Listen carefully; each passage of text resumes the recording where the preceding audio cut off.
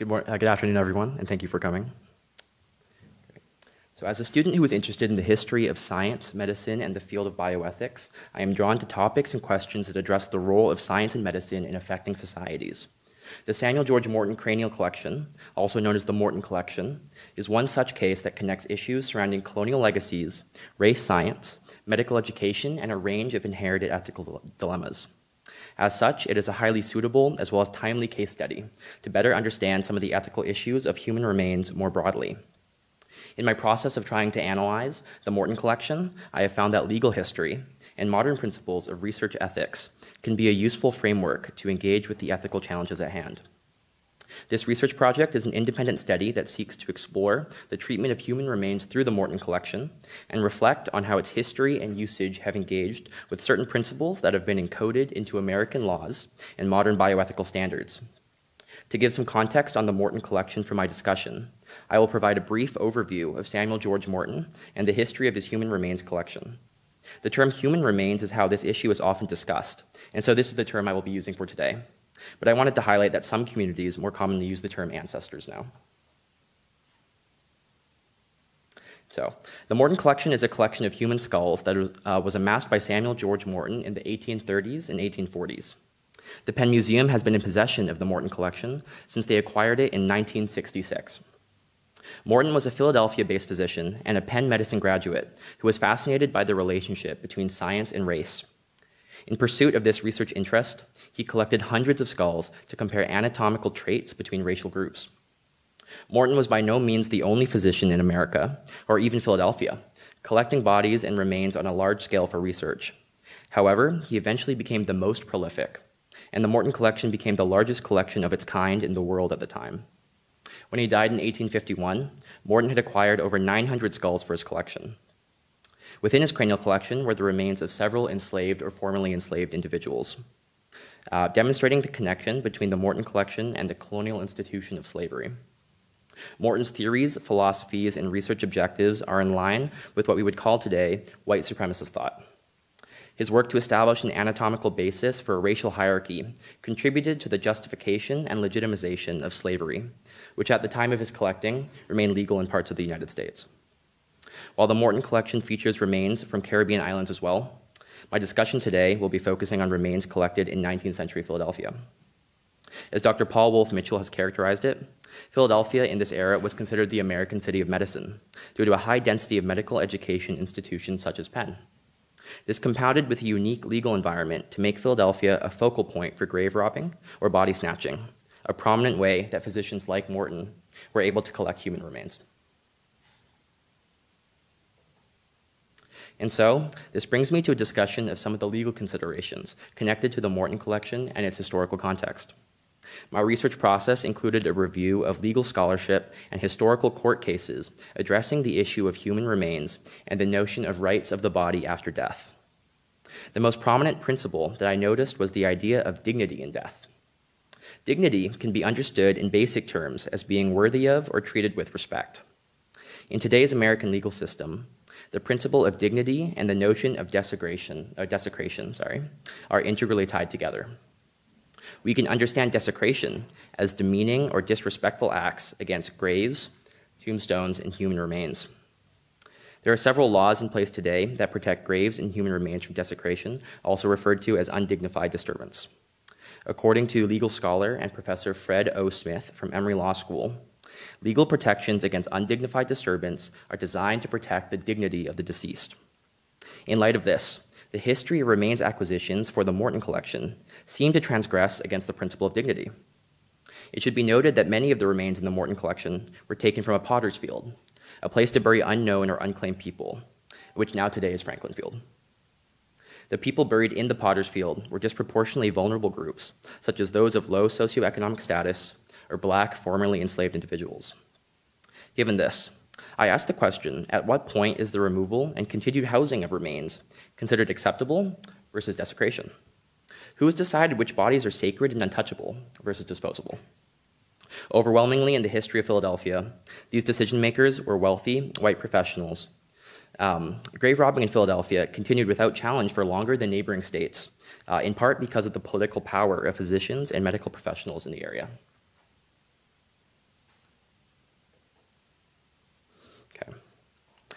So past court cases have shown that the American legal system, in principle, prioritizes the dignity of the deceased over the wishes of the living, even family members. The Maine Supreme Court, in a case involving a defendant who put a deceased infant to rest by throwing them in a river, concluded that any disposal of a dead body, which is contrary to common decency, is an offense. Kirsten Smolensky, a legal scholar from Hofstra University, wrote on the rights of the dead and noted that the law strives to honor the deceased's wishes and to protect his interests because society has chosen, within limits, to adhere to the principle of autonomy. It is only in specific extreme circumstances where the disturbance of human remains is permitted by law. These situations only allow disinterment, the practice of digging up buried remains, to be used in cases such as criminal investigation. And even in this instance, the process is considered a temporary disturbance, and the remains are required to be put back to rest, so to speak. When the remains of a relative are disturbed unlawfully, historical court cases in the past have permitted family members to receive compensation. These precedents, in fact, came out of the context of grave robbing in the 19th century, which became common as remains could be sold to medical researchers such as Morton in Philadelphia. Along with the principle of dignity, I was drawn to the idea of property in the context of human remains collections. This was largely because of the Morton collection's ties to slavery, as I discussed earlier. The ratification of the 13th Amendment in the U.S. Constitution in 1865 indicated, at least symbolically, that American society no longer tolerated the institution of slavery. This change codified the principle that people could not and should not be considered property in the United States. In the case of People v. Reed in 2013, a California court stated that the removal of human remains from their places of interment was not morally akin to property crimes, which solidified the idea today that human remains cannot be considered property. In 1893, the court case Pierce v. Proprietors of Swan Point Cemetery stated that the body is not property in the usually recognized sense of the word. Rather, the person with such a quasi-property interest has duties to perform towards it arising out of our common humanity. Indeed, a person who has charge of a dead body cannot be considered as the owner of it in any sense whatever. He holds it only as a sacred trust for the benefit of all, who may, from family or friendship, have an interest in it. Even though legal cases from the 19th to the 21st century have established the principle that human remains are not property, to some degree it seems that the Morton collection, its treatment and its usage, has come dangerously close to treating remains as property, objects to be possessed and controlled, a legacy of the slavery and colonial power structures, or coloniality, it originated from. Okay. So Thomas Beauchamp and James Childress are two prominent American philosophers who outlined four major principles used in the field of bioethics today. Two of these major principles are autonomy and beneficence, which we have already established are present in American legal history. As Pierce demonstrated, there is a legal precedent that those in care of human remains have a responsibility to act for the benefit of those who are connected to the body. We also discussed the principle of autonomy in relation to the dead. This leads me to my next topic on ethical principles in scientific research. So beneficence in research can be understood as the need for research being conducted to ultimately benefit the subject of that research. In cases where this has been violated, historical events have established that reparative efforts must be made in order to atone for the transgression. This is seen in the case of the Tuskegee syphilis experiments. In that case, American public health researchers purposely withheld treatment from Black research subjects in order to study the progression of syphilis. The principle of beneficence can also be applied to the Morton collection and its potential in research today. And I will discuss this further later on, but first I want to go into the other major ethical principle, that is the notion of autonomy. Autonomy can be understood as the freedom to make choices without interference or limitation. The issue of autonomy in research is most commonly applied to living people and their ability to make decisions to participate in research. However, as I discussed earlier, the autonomy of the deceased is honored under the law, and thus also needs to be considered in research ethics surrounding human remains. In regards to the Morton collection, archival material indicates the wishes and perspectives of many of the Philadelphians who eventually were buried in the potter's field that was excavated by grave robbers. A community petition was made in 1845 to authorities to prevent the increased grave robbing and body snatching in the potter's field. This petition was denied, however, citing how the pursuit of science and medical knowledge was more important than the dignity of this community's deceased. And so, we can see that the initial collection and research of many of the remains in the Morton collection was done without the consent of the individual, their families, and moreover violated community standards of ethical treatment. In the 19th century, autonomy was not protected as it is now, and this allowed scientists such as Morton to conduct the mass collection and research of bodies.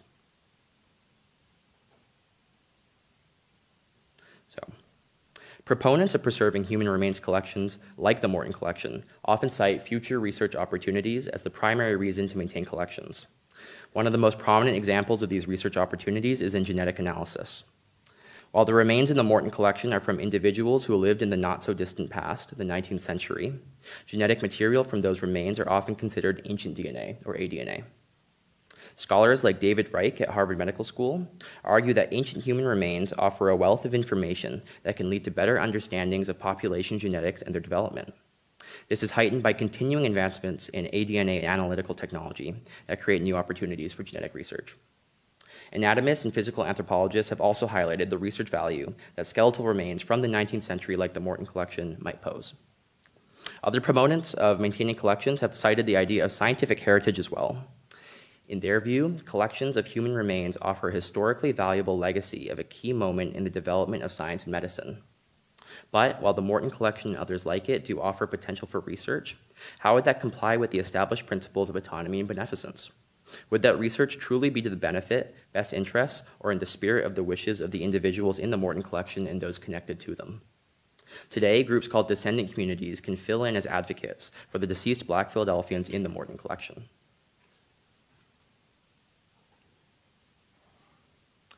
In the case of human remains, descendant communities can be defined as modern groups who are descended in some way from the deceased individuals in question.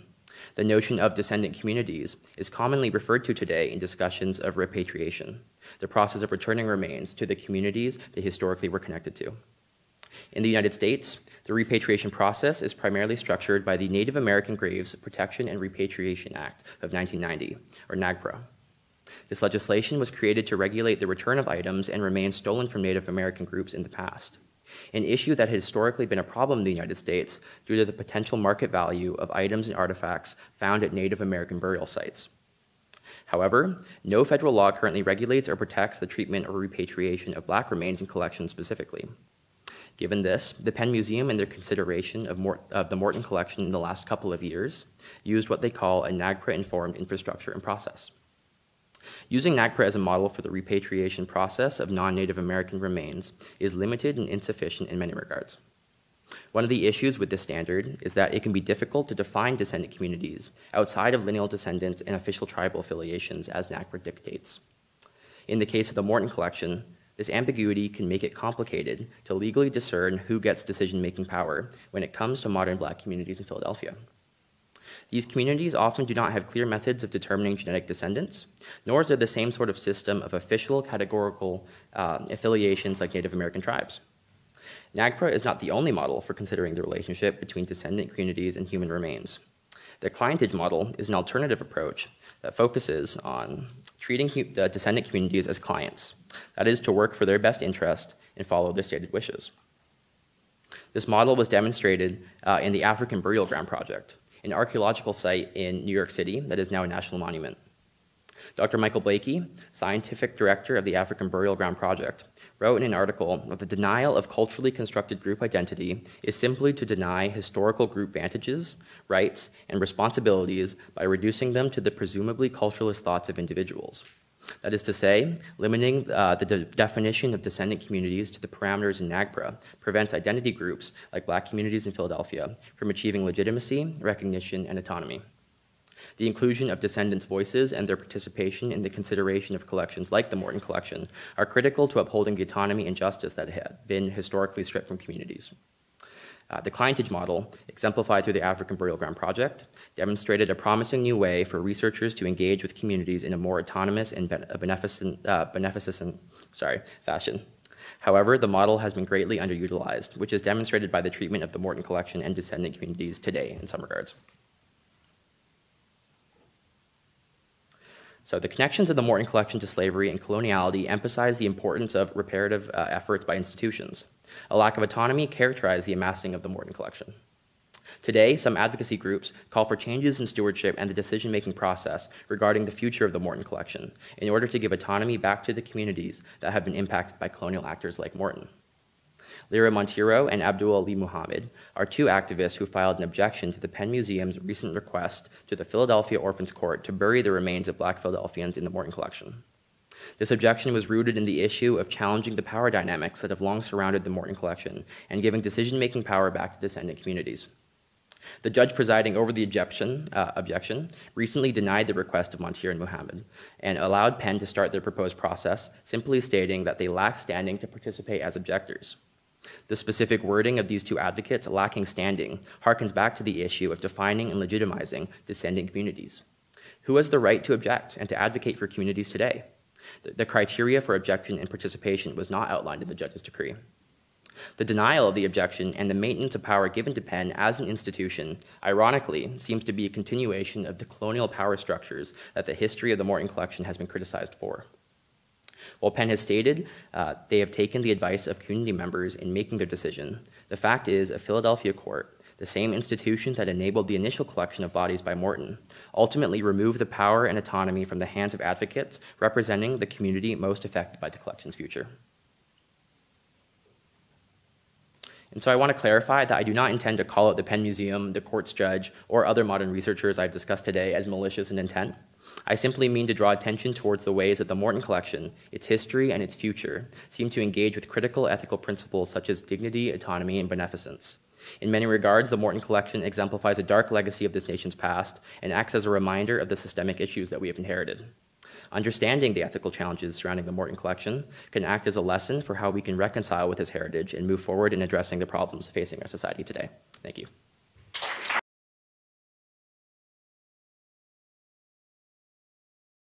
So I would like to start off by acknowledging Wolf Humanities Center for believing in this project and allowing me to put it together. I want to thank my wonderful peers in the fellowship, everybody who's presenting today. You guys are incredible. And my family, some of my family's here today. My dad might be watching on the live stream, but thank you all for believing in me and being here. So I feel fortunate to have been able to base my research around hip-hop, a cultural force that has thoroughly shaped my life and has inspired me in countless ways personally. I'm just going to jump into the meat of my presentation by showing a small clip that I took at a rap show in Detroit. This is going to be a friend of mine who graciously and formally agreed to be recorded for this purpose, and I love it. I think it goes a long way in painting the effective picture of the hip-hop landscape in the city of Detroit. So let's see if I can click to that. Okay, let's see how this works. And what you rap about, turn into a villain project, live and be a madhouse, really pray you lose your life, embrace the darkness and despite the words they say, we get away without a scratch. I lit that match, burned all my bricks, cost no more. I wrote these raps, I hope I point to the world with all my blessings and earnings, my dividends and comeuppance. Pray for all of them children who steady running them numbers. Rappers looking for idols, niggas' words be like Bibles. Ain't been knighted, but I'ma love them in spite it, I really do. Got a war sense of love, cause I fought for all my life just to end up in this dust. But the way we live this life, feel like we stuck in this. But the way we feel this, feel like it's nothing for us. I really pray, I really pray, I really pray. Hey, hey, hey, hey. Nigga, I need the best fucking Ethereum. It ain't nobody rapping like Lyrium. Man, ain't nobody special, be serious. In my ghetto, we yellow and furious. They Toretto, my fellow affiliates. Push that pedal, what level the theory is. I can't settle for just the experience. I can't settle for just the experience. Letter to you. When I say Sonic, y'all say music. And what you rap about, turn into. Perfect. Okay, great. So I show that video because hip-hop is elusive. Plenty of scholars in the past 30 years have sought to elucidate the cultural import of hip-hop with varying degrees of success. Trisha Rose did so famously in her 1994 book, Black Noise, where she writes that hip-hop, quote, is a cultural form that attempts to negotiate the experiences of marginalization, brutally truncated opportunity, and oppression within the cultural imperatives of African American and Caribbean history, identity, and community.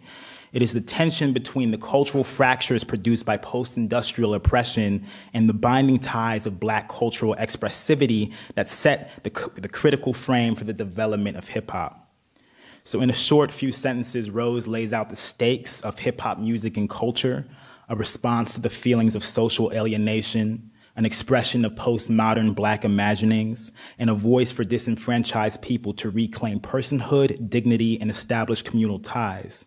And at the same time that hip-hop has emerged as a preeminent cultural force in post-industrial Black America, there's a concurrent trend on the rise in the socio-cultural landscape of the Black inner city. In 1993, Cornel West identifies, quote, the problem of nihilism, which he understands as a kind of absence of meaning, loss of hope, an existential despair constellated with feelings of self-worthlessness, skepticism about objective values, and a feeling that nothing in the universe truly matters. My objective was to investigate the relationship between nihilism among the young Black men of the inner city and their creative impulse towards the creation of hip-hop music.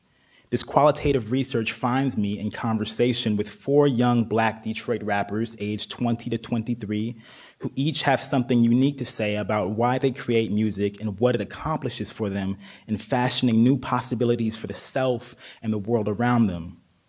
Now, through this research, I have found that Black male nihilism of the inner city that West talks about and hip-hop music interact in a special kind of relationship. I argue that for some Black men, hip-hop performance has fulfilled a yearning for the phenomenological value of life in spite of a lingering sense that there is no innate, God-ordained purpose of living. This, I believe, is indicative of a kind of constructivist nihilism that has formed and taken root in the Black American underclass, a sense that precisely because life is essentially meaningless, they are empowered to create new meaning and value structure. Now, from the beginning of its relevance in American popular culture, hip-hop has received criticism for its profane attitude towards traditional value and for purportedly encouraging destructive behavior.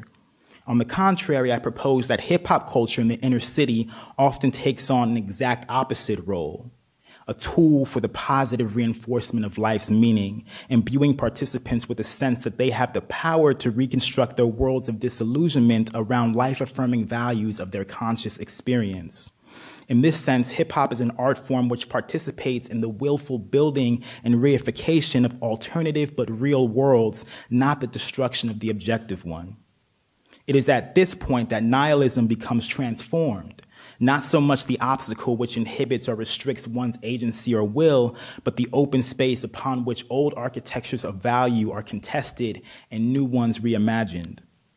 Charged with the impulses of constructivist nihilism, young Black men turn to creative outlets with the expectation that through regimented self-expression, they may create a new order of conscious life that refuses despair, refuses resignation, but instead encourages refashioning the world into whatever gives them the grandest sense of spiritual existential purpose in the local community and beyond. So, what is meant when talking about the broad philosophy of nihilism? Well, nihilism is the belief in the ultimate meaninglessness of human existence, marked by a rejection of ethical values. I'm speaking very broadly. A true nihilist believes that there is no meaning to the universe, no purpose of human living, and therefore no reason to respect any particular code of morals or values. The nihilistic philosophy was fleshed out by 19th century German philosopher Friedrich Nietzsche, and Nietzsche distinguishes between 2 dispositions of nihilism, which he calls active and passive. These are his ideas, not mine. Passive nihilism, he says, is characterized by a resignation when faced with the bleak prospects of meaninglessness, an acceptance to the idea that nothing matters and the despair that comes with it. Active nihilism is characterized by the creation of new values in place of traditional ones that one has become disaffected with. The active nihilist takes universal meaninglessness as a chance to forge their own meaning. I personally am not a fan of how Nietzsche makes these dispositions seem like essential parts of a person's character. So for this project, I make a different distinction between what I call constructivist and destructivist nihilism in order to strip away the emphasis from essentialism and place it rather on how and why these outlooks take shape. To the pure constructivist nihilist, meaning can be made, and to the pure destructivist nihilist, meaning can only be destroyed. But I acknowledge that these are only heuristic descriptors of nihilistic outlooks, and I don't believe that there is actually a categorical distinction or discreteness to them. I often think that these two things exist in continual interplay with one another. But this distinction is important in the context of West's realization that many of the social issues facing post-industrial Black America both in part arise with and cyclically reinforce nihilism, this absence of meaning, loss of hope, which leads to an existential despair and worthlessness that hangs over communities and adds a spiritual burden to being Black in America, in turn producing a constellation of antisocial behavior and indifference to moral principles that orient society. So I myself seek to elaborate on West's claims about nihilism by introducing a philosophical strain of thought that he nor his respondents tend to engage much with, and that's phenomenology.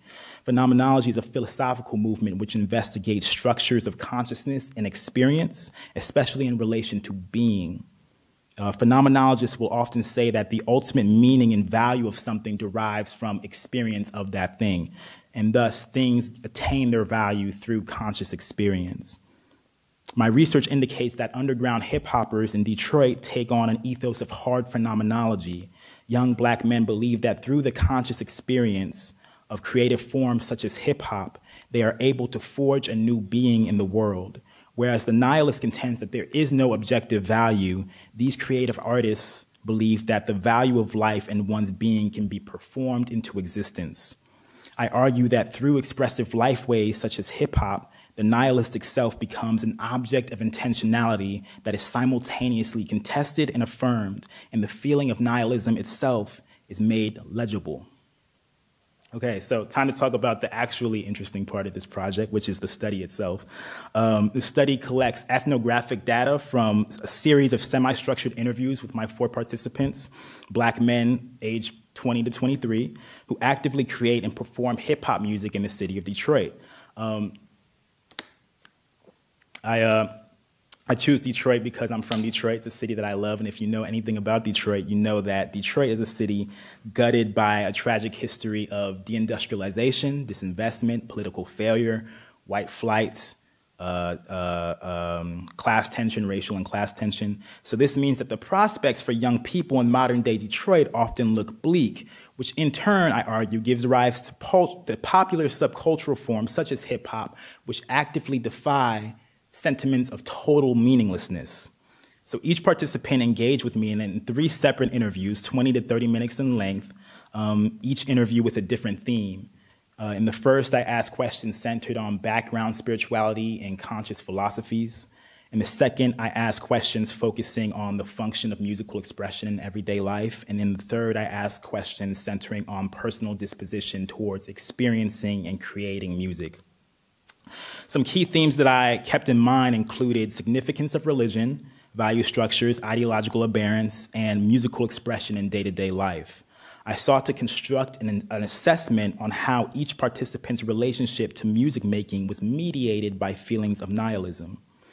So I'm going to be referring, obviously, to my participants not by their real names, but by pseudonyms, and I've chosen Dimitri, Cairo, Martin, and Davion. So the first pattern I noticed was how they described their respective relationships to religious value with a striking congruence.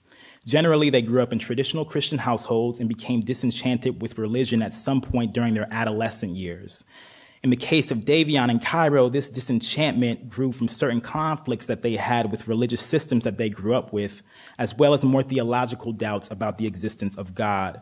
In response to the question, what is your relationship to religion and how has that evolved over time, Davion said, quote, "My upbringing, I was born in a Christian household, but we left Christianity and moved closer to the Nation of Islam and the Moors. After that, I completely left religion. I just didn't care about it no more.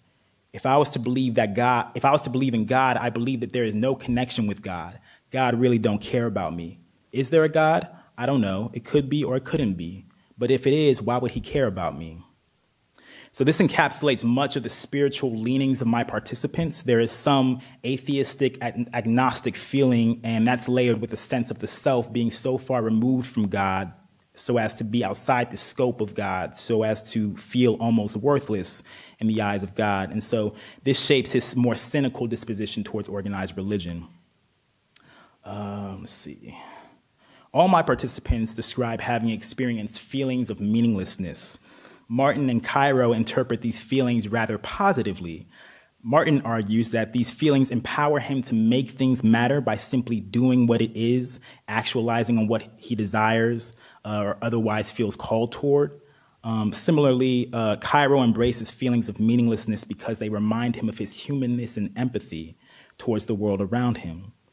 In both these cases, my interlocutors relate taking in sensations that may be considered life-threatening and redirecting them until they become pointed tools with which they interrogate and mediate the external self that exists within various groups, domains, and interconnected systems. They find a way to redress meaninglessness as a necessary path to travel on the way towards self-redemption in a world that has granted them few breaks and chances. Now, on the other hand, Davion and Dimitri believe that meaninglessness was a phase of their lives that precipitated negative self-perception and depressive moods, but they say that their lives now are much better because they have acted upon this drive towards constructive, creative life ways. So in this sense, rapping is believed to be kind of dynamic and ritualistic. It's a necessity in order to avoid this existential despair. Similarly, all my interlocutors readily acknowledge that they have constantly felt like their lives were not valuable, and they all admit to adopting this belief at a very young age. In response to the question, have you ever felt like your life was not valuable? Martin states, oh yeah, a lot of times. I think death just made me self-aware as a kid. It made me hyper-aware, like just seeing death, especially my dad dying. I think the most important lesson I learned from that is that nothing really matters. But it was kind of a freeing feeling when I first felt it as a kid, because if shit don't matter for real, then that means I can make my world the way I want to make it. I think that's been one of my biggest mantras. Right here, we see the philosophical groundwork of constructivist nihilism, this self-bestowed ability to augment value structures and reshape one's world through one's own conscious effort.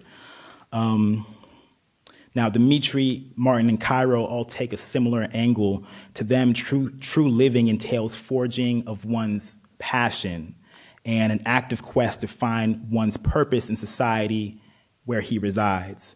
So again, this making of the self to be a phenomenal object, a thing which could and should be built into existence. All my participants believe that existence precedes essence, meaning that existence comes before the value or purpose of a thing. One is not born with value, but rather procures value through existence. So this came up when I was talking to my participants about why they make hip-hop music. Dimitri states, quote, hip-hop allows us to transfer energy, the intangibles, into something that is a way of understanding those that we don't understand. Martin states, quote, music is really just freedom. Nowadays, it's something that goes along with the idea that nothing matters. When I'm making music, nothing matters except music. It's just something that I make matter. It's something driving you, knowing how you want a song to sound in the end. Cairo states, quote, rap is the most natural way to express any type of thought, any type of emotion, any type of idea. I feel like if I can make it rhyme, I can make it translate, at least to me. To most, if not all, my participants, the prospect of self-expression necessarily entails an aspect of self-construction. That is, they believe that authenticity in their music creation necessitates casting off labels, typologies, and parameters in style and presentation. Inheriting a long tradition of hip-hop moral code, they suggest that self-authenticity is the key value that drives their music thematically and sonically. Power and freedom were words that came up a lot in describing their music making. Participants associate music with the free rein to engage in regimented self-construction. Music gives them the ability to make their lives matter and by extension make their worlds matter. Notably, my interlocutors all contradict the conventional notion that the nihilistic individual largely disregards the future or lacks foresight to envision ramifications of present actions. Indeed, all four of my participants provided insight into future plans and their hopes to fulfill those plans, which often exhibited a desire to foster personal and communal growth at the same time.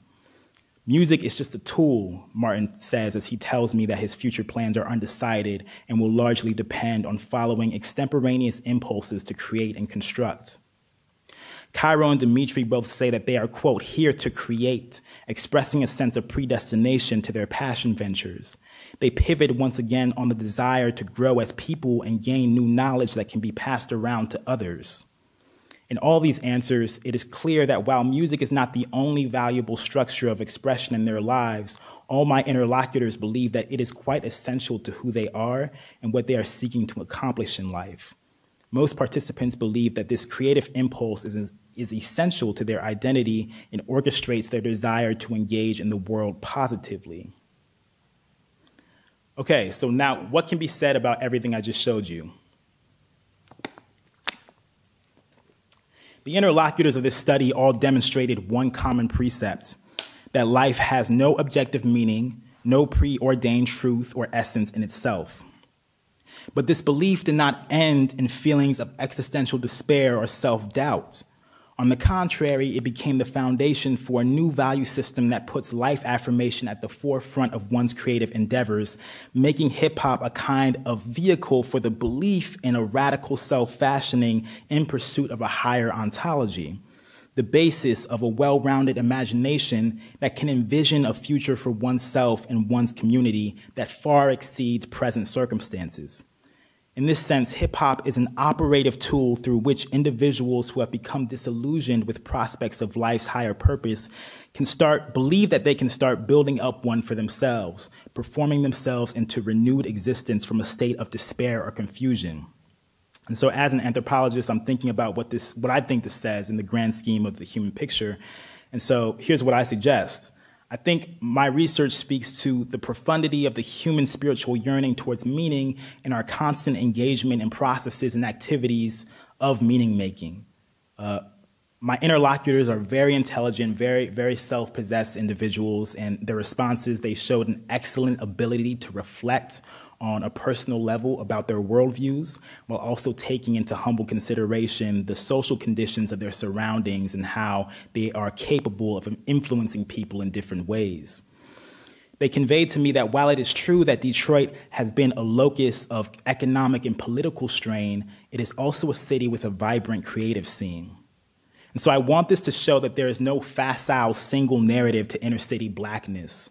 While we mustn't doubt the fact that objective structures shape people's lived reality in a real way, we must resist narratives that cast Black people as mere avatars of victimization, passive passengers of oppression, subhumans perpetually subjugated to objective structures that they have no control over or negotiation with, and forced to live in a state of nihilistic despair and resentment towards the world. My research reveals the ways in which people constantly seek to carve out dignity and identity on their own terms, negotiating with the world around them. Now, this project is not just some advertisement for hip-hop. I'm not under the impression that hip-hop is some radically life-saving godhead or anything like that. Rather, I hope to show the power of constructive life ways such as hip-hop when they are united to life-affirming ideology. The greater argument here being that if we are going to meaningfully address the problem of nihilism, we must consider making space for architectures of disillusion while engaging in radical encouragement toward value construction, while holding up institutions which affirm the importance of constructing and promoting positive values, namely the inherent, non-contingent worth of human life everywhere and our shared duty to one another. Thank you.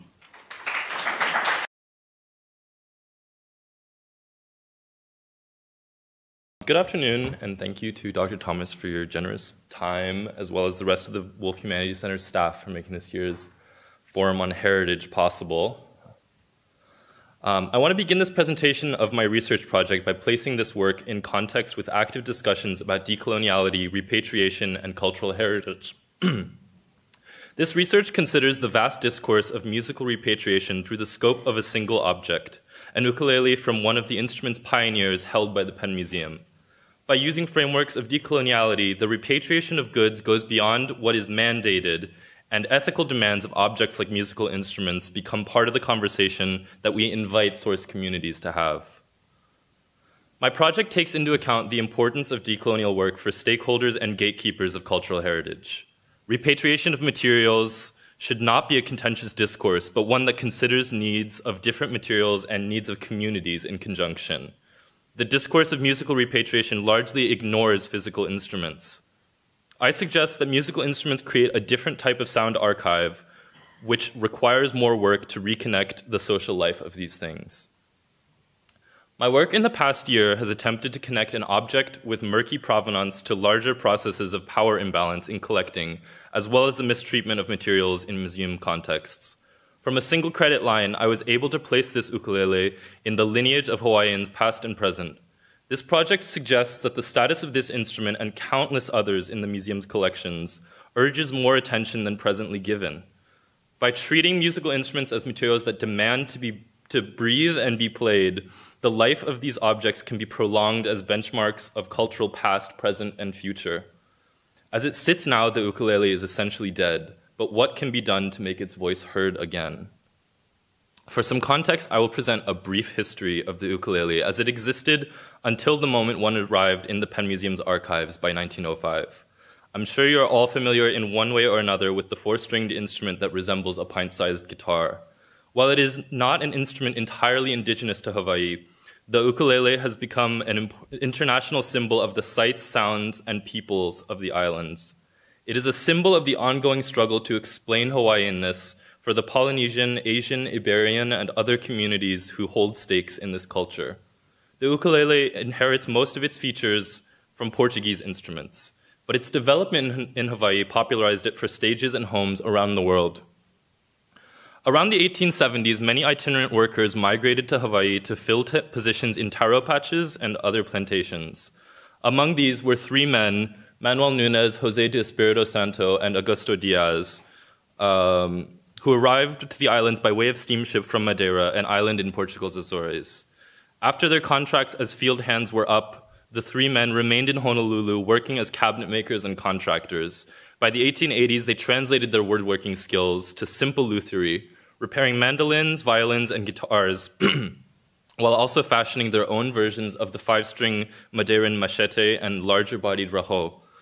While the earliest instruments were mostly sold to other Portuguese workers and became known as taro patch fiddles, modifications like changing materials and reducing the amount of strings needed uniquely adapted this instrument for Hawaiian life.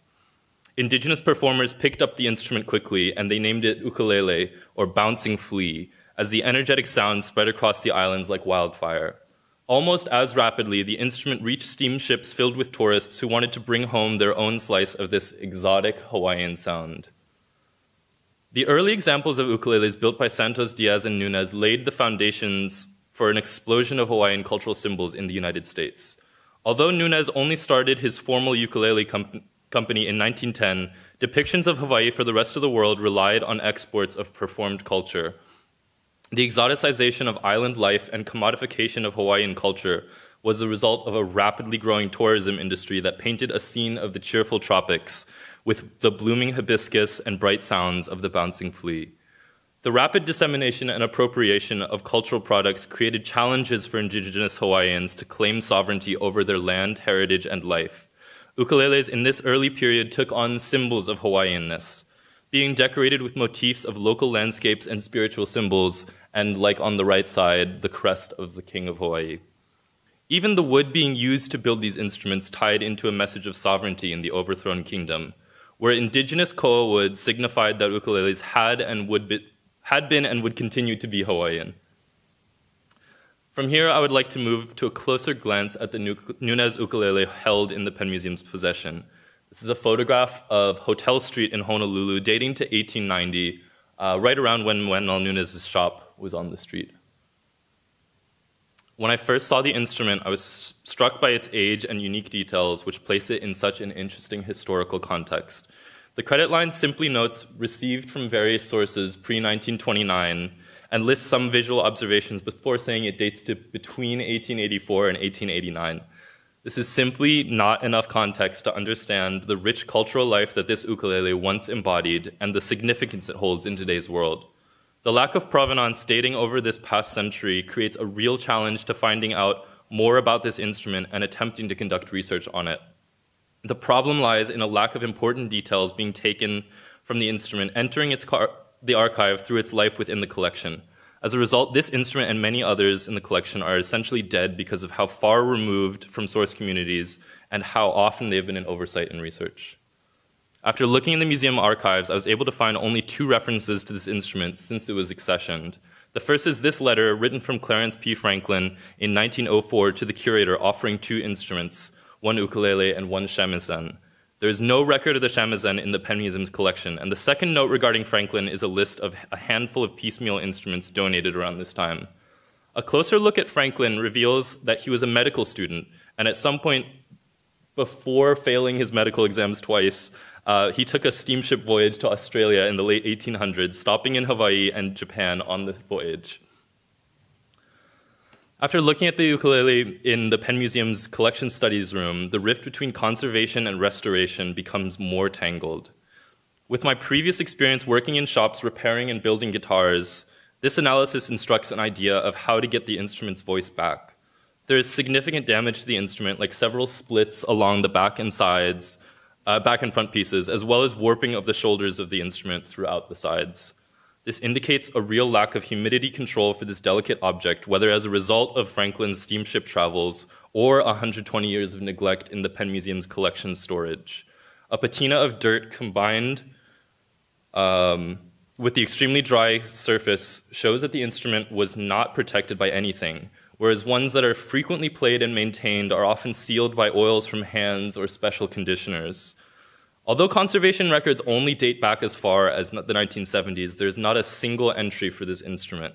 There is evidence of this ukulele being played before it entered the collections, with divots on the frets and strum marks just at the bottom of the rosette, or the sound hole. Whether or not Dr. Franklin bought this instrument as a simple souvenir is not clear, but there is a sense that this ukulele was played frequently up until it was donated. Inside the ukulele is a handwritten label from Nunez's shop, locating it at 46 Hotel Street. On the back of the instrument, someone else inscribed Honolulu, August 1889. The ukulele invites one to think about the cultural symbolism of the instrument, a record which does not exist because no research has been done on it. This instrument is built from native koa wood, prized as a symbol of Hawaiian indigeneity. Builders switched to this as materials became markers for the support of an empire soon to be overthrown by imperial interests.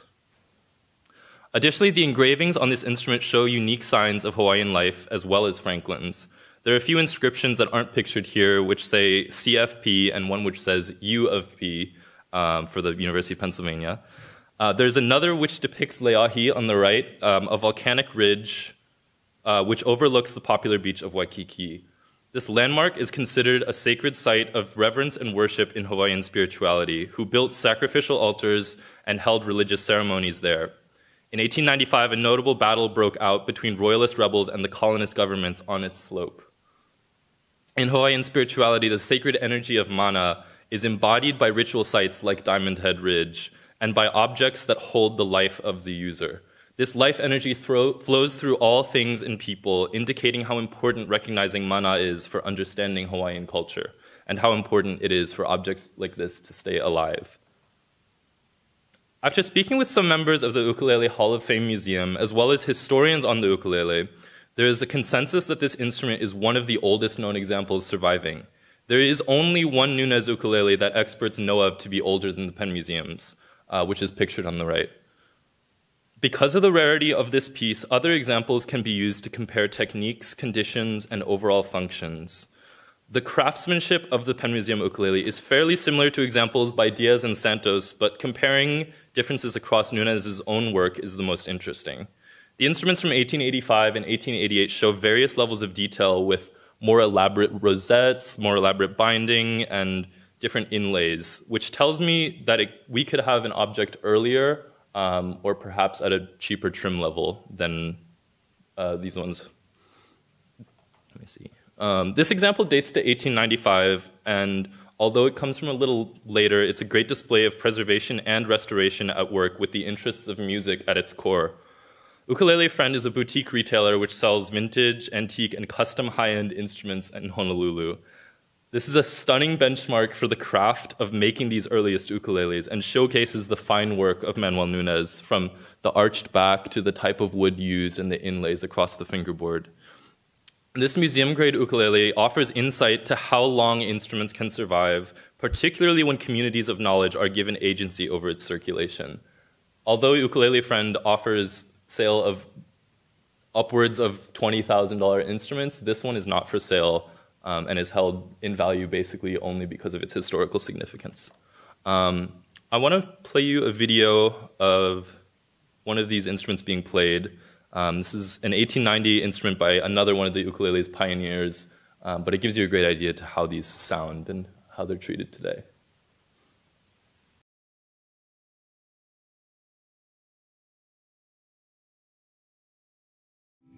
Hey, what's up, guys? Well, I have this beautiful ukulele from the 1800s, I believe. Super small, super loud, super pretty. And so we're gonna do a song called Koa Loku. I'm gonna have some fun with this one, and hope my fingers fit.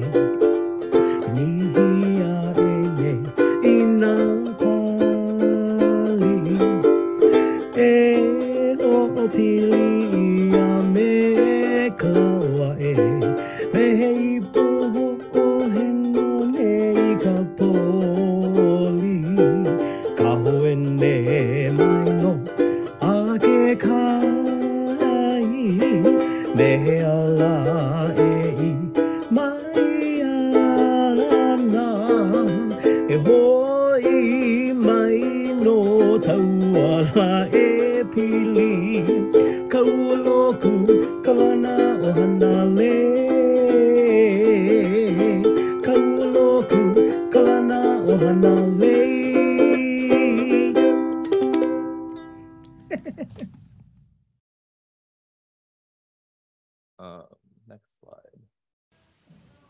Cool. Ultimately, the construction of these early ukuleles shows that the pioneers laid the groundwork for their craft to spread across the world and be seen in so many players' hands today. Although Nunez, Santos, and Diaz were not trained luthiers, their work influenced established musical communities from performers to builders alike. From looking at the construction of the Nunez ukulele, it's clear that these workers had made strides with what they had and adapted to the Hawaiian landscape. The unique elements of the ukulele by the three Madeirans rocketed this instrument as a mainstay of long-established builders. Pictured on the left is an example from 1913 by Pennsylvania-based C.F. Martin Company, who began to sell their own models of the ukulele. In 1917, Martin sold nearly 2,000 ukuleles, as many guitars and mandolins as it had sold for the past decade combined. The growth of these storied musical industries could not have happened without the work of its pioneers, and these early ukuleles are certainly not primitive instruments like outside views of the time would suggest. On the right is one made by Leonardo Nunez, who is Manuel's son, and really shows how incredible the craftwork has gotten with the figured koa top. Looking at musical instruments in other museums gives a reference for how these objects are valued, displayed, and treated in other contexts. While the Musical Instrument Museum in Arizona has a strong sense of communicating the lives of these objects, other ethnographic museums show what could be done with ours. Honolulu's Bishop Museum held an exhibition in 2020 featuring instruments that spanned Hawaii's musical legacy, from these earliest ukuleles to ones played by international star Israel Kamakawiwo'ole. Measuring distance from the past to the ongoing impact of Hawaiian sound could only be done by working with local experts who valued the life of these musical instruments. Interpretations of this legacy today show that culture is still produced by descendant communities who play, maintain, and restore these artifacts of musical life. From here, I want to bring the issues towards a larger institutional discussion by thinking of some of the archival work I've done in the Penn Museum. From the museum's foundation, issues of overcollection and underfunding have challenged objects which demand particular care. As a result, this project seeks to sound an alarm about how specifically crucial these problems are for musical instruments in museum collections. The first and only exhibit focusing on musical instruments in the Penn Museum happened from 1950 to 1958. This exhibit largely featured the donations of Sarah Frischmuth, a wealthy collector in the late 19th and early 20th century who amassed thousands of antique instruments. The portrait on the right side features the widow of America's first aluminum mogul. painted by Thomas Eakins in 1900. In just the year before, archival correspondence tells us that she donated nearly 1,000 instruments to the museum. This exhibition was curated on a tone of musical evolution, showing that a 4,000-year-old Babylonian lyre or an antique rattle from Nepal were in some way distinctly primitive ancestors to instruments from the European Renaissance. While musical instruments had this moment in the museum, not enough was done to preserve the rest of the collection or keep a proper record of the display. The only curator to work specifically within the musical instrument collection was Ági Jámbor, a Hungarian pianist who held the position for 4 years. Throughout her tenure, she writes frequently about the significance of this collection and pens dozens of grant appeals to remedy the drastic needs of these instruments. As a result of neglect, literally countless instruments were destroyed or lost because of improper storage, like stacking pianos on top of one another, and the lack of a comprehensive catalog. She wrote in one letter that the collection in the Penn Museum was second only to the Smithsonian institutions, putting it at one of the highest significance ones in the world. The frustration of working in this archive no doubt carries on through today, where a worsened state of care questions any scientific reason to hold on to these instruments. Since Jámbor's tenure, we still have very little access to the musical instruments of the Penn Museum. This creates significant barriers for researchers like myself interested in these objects, but more importantly, restricts source communities from even knowing that their cultural heritage exists in a sub-basement on the other side of the world. After the many acquisitions made over nearly 150 years by the Penn Museum, there are still 4,000 instruments accounted for in the collection's records. 300 are noted to have been deaccessioned, meaning they were destroyed, given away, or discarded, of which 200 were from Frischmuth's collection. 2 instruments have already been returned to Tlingit communities of the Northwest Coast, which sets precedent for musical repatriation as a goal for some instruments. The division of this collection by culture class means that keepers are each challenged by the specific needs of musical instruments and often have to overlook important items like this ukulele in telling the story of human heritage. In conclusion, I offer this project back to the institutional gatekeepers of heritage. The mass collection of musical instruments with no support for their continued life ties into an ongoing process of overrepresenting material cultures but underrepresenting their people. Decirculating instruments like this ukulele creates a situation in which the voice of the community is essentially muzzled as their music becomes displaced. My research points to this instrument as a missing link in the significant cultural history of Hawaiian music and asks the museum what it really values out of a collection like this. In an ongoing discourse of musical repatriation, it is important that the unique qualities of musical instruments are considered as communities that were once being studied can now tell their own stories and sing their own songs. Thank you.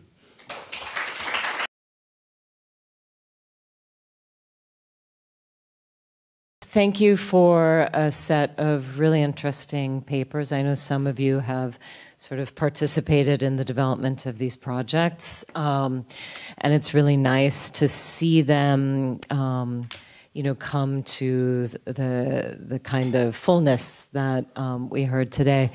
So when I was reading them in advance and then hearing them again being presented now, they raised a number of questions for me that I want to pose and talk about a little bit. But before I do that, I want to take us back to actually the title of this entire symposium, right, which is The World We Inherit.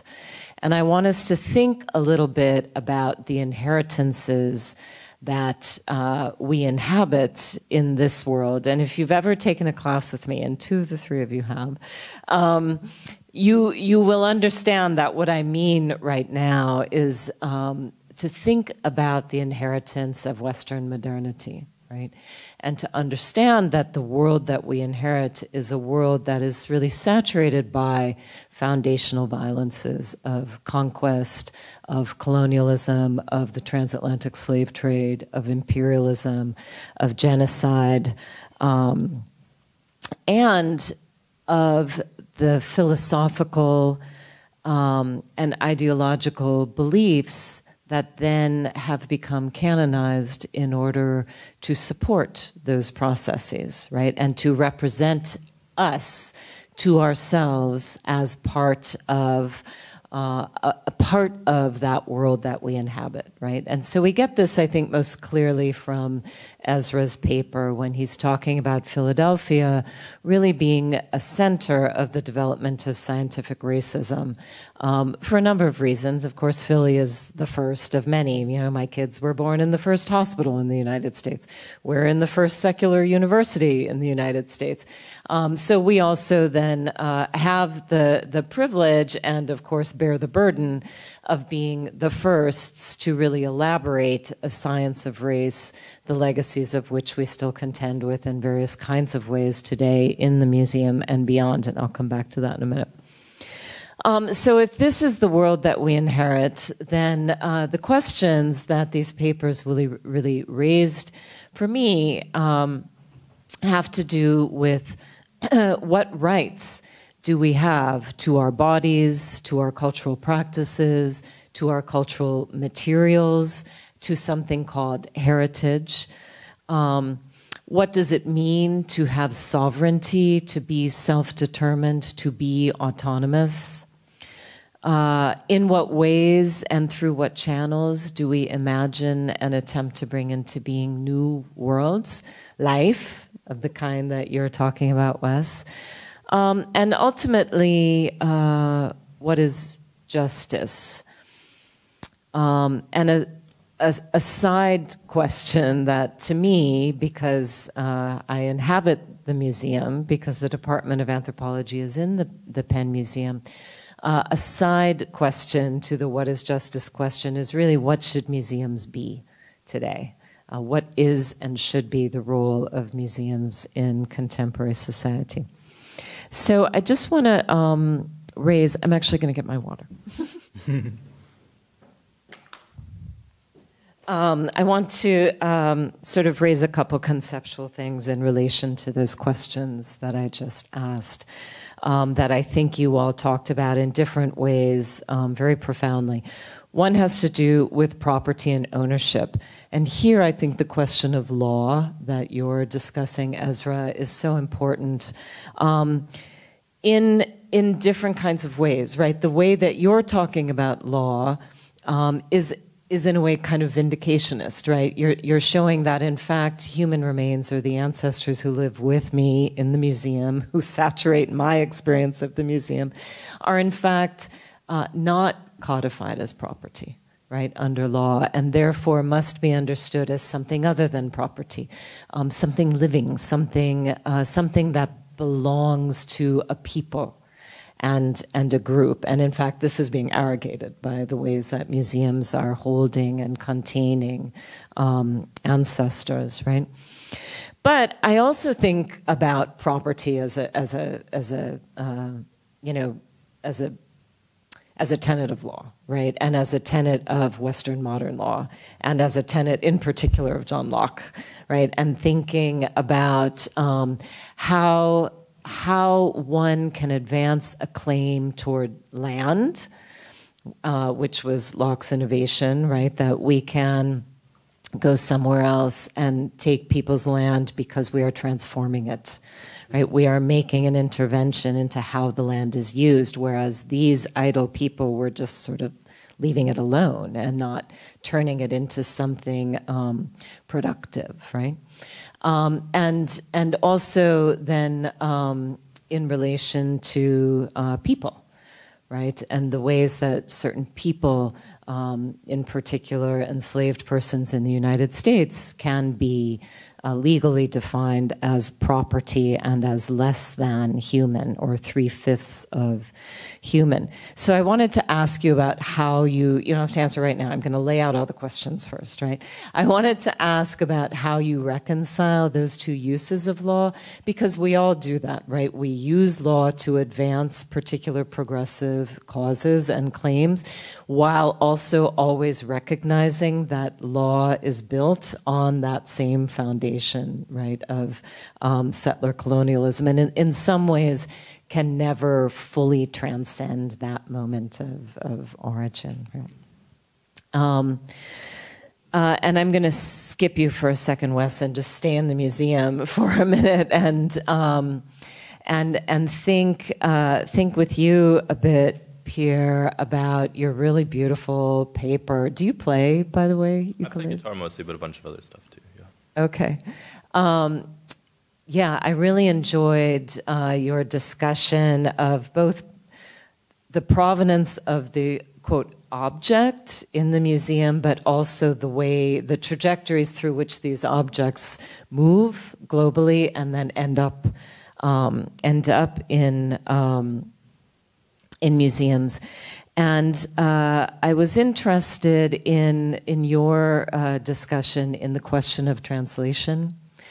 And thinking, it reminded me of being at a conference at the Pitt Rivers Museum in Oxford, which is sort of the Uber ethnographic museum, and the Uber sort of display of imperial collections museum. And if any of you have been there, you will recognize what I'm about to discuss, which is that in that museum, unlike in ours, they display based on categories of things, right? So any weapon from anywhere in the world will be over in that section, or any mask from any spiritual tradition will be over in that section. So it's sort of a clearinghouse of the British Empire, in a way, of the cultural practices of people throughout, the empire upon which the sun never set.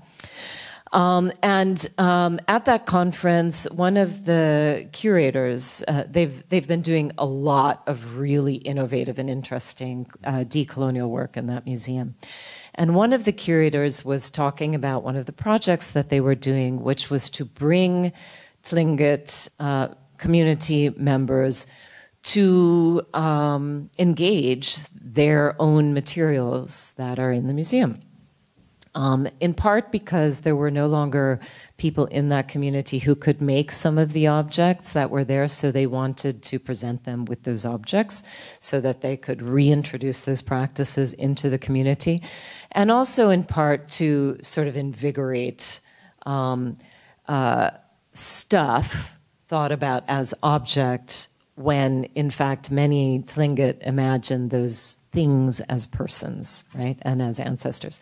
So she was discussing a moment when one of the community members picked up, I'm not sure what we would call it, sort of almost a giant puppet, right, made out of wood, with which that community did a dance, right, and the person started dancing with the object, right? And all of the conservators who were witnessing this totally freaked out because they were so afraid that it was going to break, or that it was going to, pieces were going to come off, and that it wasn't going to be pristine anymore, right?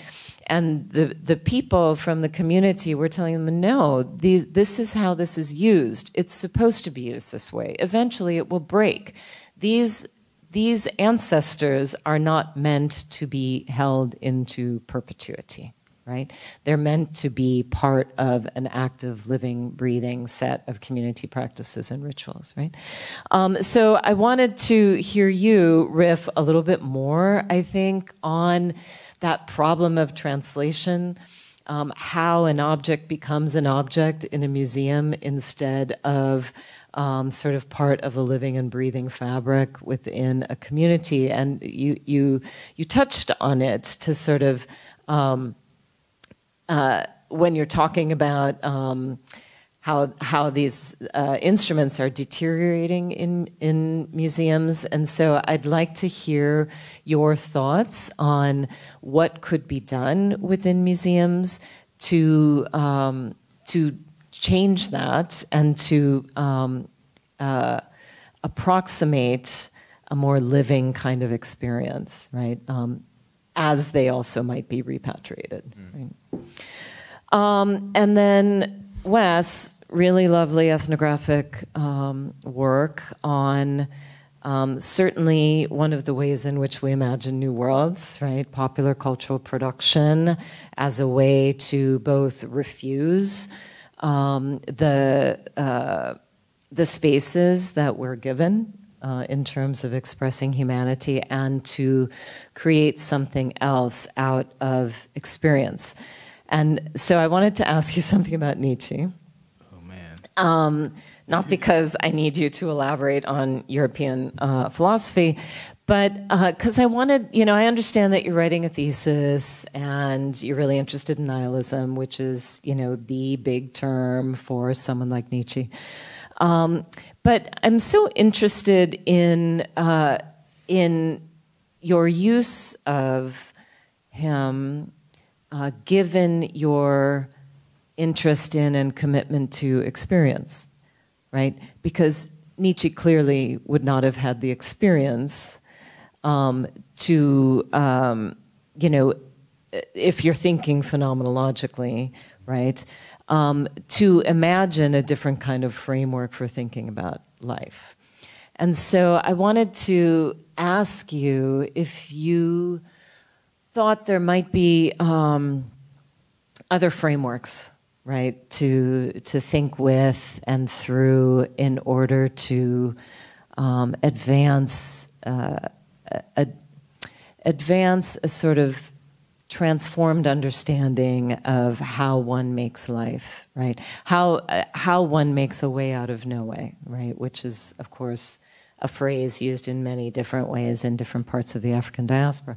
And I'm thinking in particular here of transnational Black feminists and the work of people like Denise Ferreira da Silva, Tina Camp, Saidia Hartman, this collective I'm part of called the Practicing Refusal Collective, to sort of, again, undo those sort of foundational Western modes of political philosophy in particular that cannot ever account for our ways of making life and of being. And so I wanted to hear you think about that a little bit. And also I wanted to just pick up something one of your interlocutors said in terms of being worthless to God. And they talked also about being raised in a Christian church and then moving away from that or outside of it in different kinds of ways. But if one is worthless to God, one is worthless to that God, to the Christian God, right? To the Christian God of their upbringing, but not necessarily to the divine more generally, or to a different way of imagining one's relationship to, however they want to say it, a higher power or a livity or, some other kind of formulation like that. And of course, in many places around and throughout the African diaspora, of course, other religious frameworks have been created to account for a kind of disillusionment with Christianity. At the same time, Christianity, of course, has been mobilized toward politically progressive ends as well. So I just wanted to hear you sort of talk about that a little bit, and then perhaps we can end with some kind of, I know you all probably have questions as well, but some kind of collective discussion about what we do with the world we inherit, right? And what institutions should do, what museums should do, what forms of life-making should we support? And I'll pause there. Great. Well, thank you. I guess I can start by responding to your comments. Thank you for coming. Thank you for moderating this discussion and for your very insightful comments and questions onto our papers. I know it's probably a little difficult to synthesize everything that we discussed today, but I feel like you did a very good job of that. And to respond to your initial question to me on how we can reconcile kind of the institution of the law, especially in America today, with I guess the modern, more progressive uses of the law. I think your comment on the three-fifths of the person, that kind of reminded me of something that I came upon in my own research, and that kind of goes back to how in the 19th century the law was very explicitly used to define racial groups. Specifically the distinctions between who is white, who is black, who is the other. And I think if we look back in American legal history, we can see that even though American law has a foundation of colonialism and racism, people in the past have effectively used the law to basically challenge that institution and basically work within it. And I'm reminded of cases throughout the 20th century of Japanese Americans who, while they were in the U.S., they would challenge those distinctions that were already set in the law between who is white, who is Asian, and who is given certain privileges in society. And I think NAGPRA actually is a good example of how challenging the law and working like within that problematic institution can lead to changes. Like NAGPRA in 1990, although it was already 33 years ago, was a major step in protecting the rights of Native Americans and their cultural heritage and physical heritage. And so I think today the way we can move forward is basically by continuing to challenge the legal institution, and eventually we might be able to align the American legal system with the values and principles that what we value today. Thank you for your question. I have a lot of thoughts about this and a lot of examples, but I'm going to keep it brief in the interest of time. I was actually sort of introduced to this idea at the Decolonizing Museums conference that I think you were organizing last year, and mostly from Wayne Modest, who I think he curates the Tropen Museum in Amsterdam, or did. And this sort of idea that there's all these sort of objects that need to be used and sort of deteriorate on their own accord. And I think I was backpacking this summer and I went to the Tropen Museum and I saw this leather coat that they have from, I want to say, somewhere in the North Atlantic. I'm not sure exactly which indigenous region it was, but there was a description on it that sort of said that they take this coat out and let the descendant communities burn it every year or so as their sort of own way of agency in preserving this object through use. And there's not a lot of good examples in ethnographic museums for musical instruments because there's such poor use, I guess, of them. So in the Penn Museum, I think in general for a lot of museums that have musical instruments, there sort of needs to be a specific person in charge of just musical instruments and recognize that they shouldn't be classified under specific cultures, but rather as types of things. And there's this whole like literature on organology that thinks about how instruments are named and how they're classified as each other, and sort of recognizes that instruments can make music with each other even if they're not part of the same culture, and that sort of different cultures always are interacting in the creation of sound.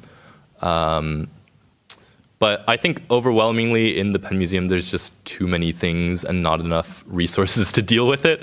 I'm sure that's been your experience, but it's a problem that stems back from donating thousands of instruments, but not donating the care needed to preserve them, which sort of leaves us where we are now. Yeah, I want to echo everybody's comments about being grateful for your being here and your moderation and your questions. It really means a lot to me. So the first question was about my commitment in my paper and in my presentation to the ideas of Nisha.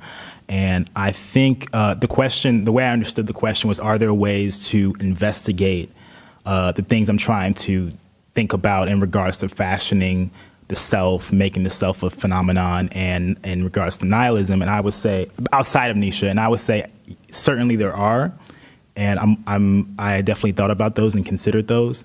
What interests me about Nisha's ideas and philosophy is, as critical as I was in the presentation about it, this distinction between active and passive nihilism, because in my paper I get into it more, but what I'm trying to do is inhabit a post-dualist approach to thinking about how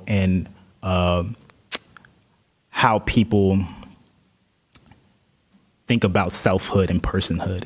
So the dualism is usually like objectivism on one side and then phenomenology on the other side. So objectivism, the idea that all of our values are handed down to us, or by, and this goes to the idea of inheritance and heritage, are handed down to us by objective structures. Well, I have to reject that because I think it leads to this monist myth that Black people are merely reactionaries to objective structures and what the objective structure has given them. And so they're kind of like non-autonomous agents or creators of selfhood.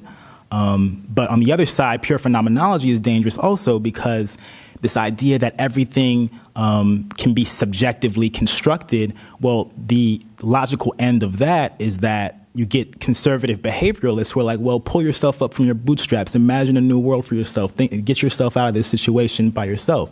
And so I'm trying to resist both of those interpretations to how the human person is constructed. And I think Nietzsche's ideas in active versus passive nihilism are important because the idea that one can be active in construction while accepting or almost embracing what the world has given them, it makes space for both of those things to exist in tandem.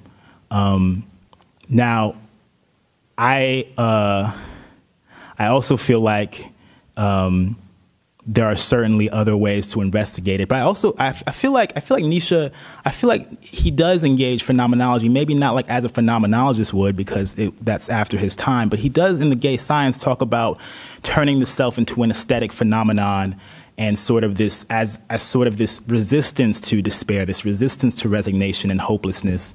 And he assigns a moral import to active nihilism that I don't necessarily assign, but I think he does think about the arts and he thinks about creation, and he talks about how these things are important in making meaning for oneself and one's world. So I would say that he's very much in line with what my participants or my interlocutors have to offer on the topic. I don't see them as being too far removed. Now, they obviously might not be as familiar with his philosophies as I am, but I do see some conversation happening there, and I wanted to make that explicit in my presentation. And then the second question about one of my participants, Davion, said something about becoming disaffected, disenchanted with the idea of the traditional Christian God, and I totally get that there are other divinities out there, there are other godheads out there, and that's totally my point, is that I kept the questions vague intentionally because religion doesn't have any type of stable meaning. The word religion itself does not necessarily construe anything stable in the minds of my interlocutors, and I think that's important because then when I ask the question and they respond to me, they're responding to me under a set of assumptions that tell me what they think religion is, what they think about God, and what they think about themselves. And so I really liked his response because I didn't say anything about the Christian God or anything, but he gave me that answer on his own, which tells me that he's already thinking about disillusionment without me having to bring it up.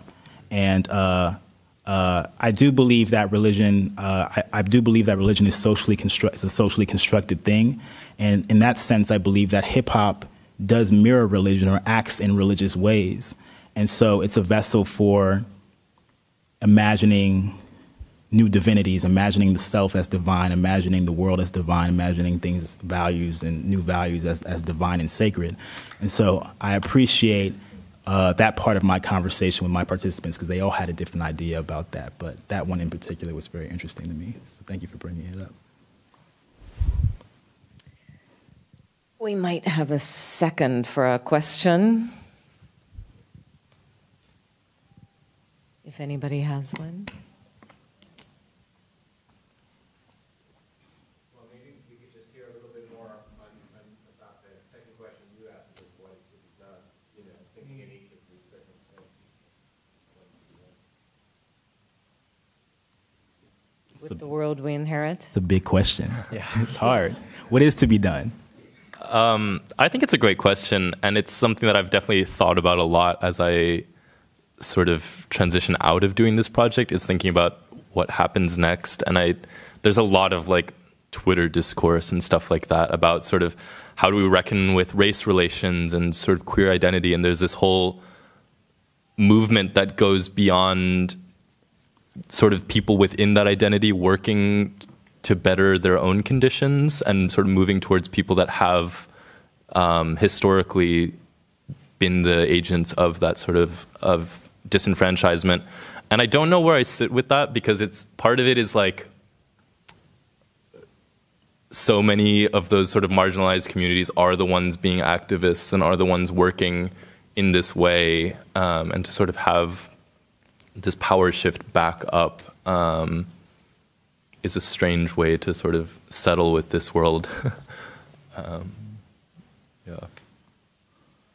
I would say, so I don't have a straightforward down the line answer to this, but I would say that the interesting thing about nihilism is that at some point when you're studying nihilism, this phenomenon we call nihilism, you realize that it's paradoxical, because at some point the belief in nihilism becomes a value, and you construct it's antithetical to the idea that there are no objective or are no values which one should adhere to.